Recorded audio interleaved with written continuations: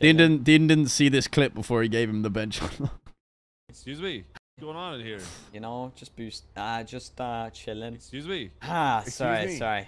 Put your damn gun away. Sorry. That was rude. Hey Matt, can I get lockpicks? Yeah, let me just ask. Do you know where the way to the train station?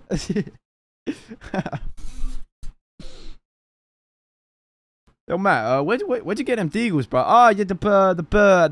There's a bird over there. Yeah, there's a bird over there, guys. What's going on in here? You know, just chilling. Excuse me. Player. Matt's good for it, bro. Matt will keep that one tucked.